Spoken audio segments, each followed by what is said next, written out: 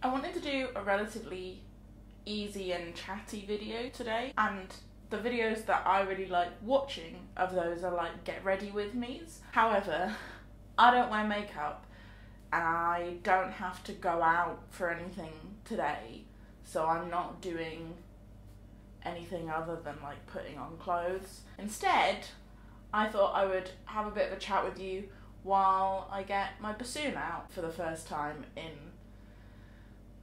3 years, because I am a terrible, terrible person.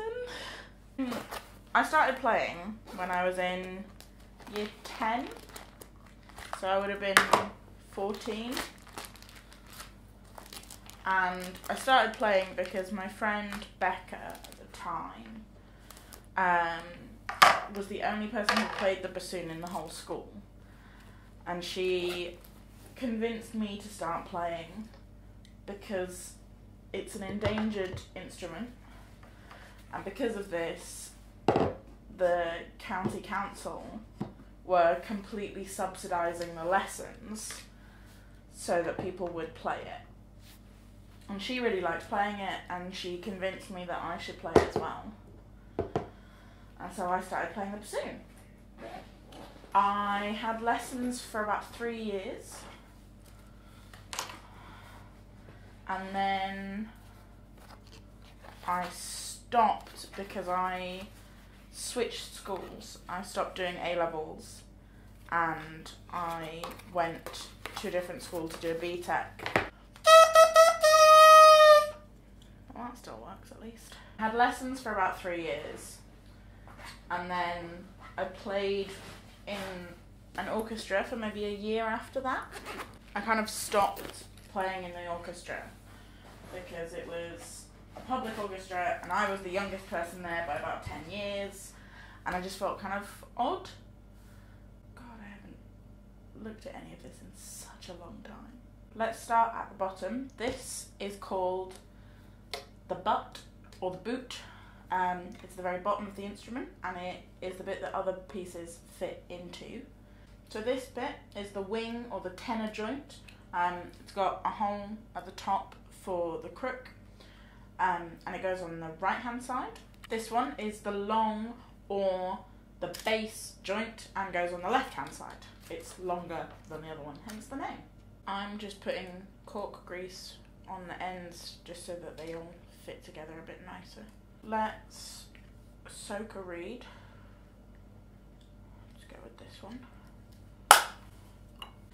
I really have not done this in a very, very long time, so I don't really remember what I'm doing.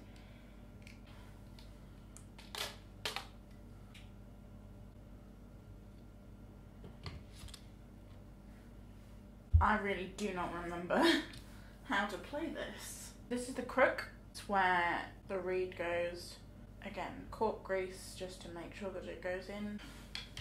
Bassoons are really heavy, and so because of this, you often get things like this, because this is now resting on my neck and my back rather than just on my arms.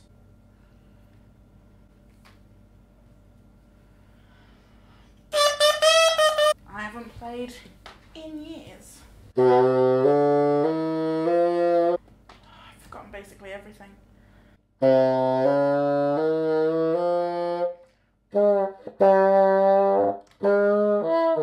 Let's see if I can play a scale, because I think that's the easiest thing I can do at the minute.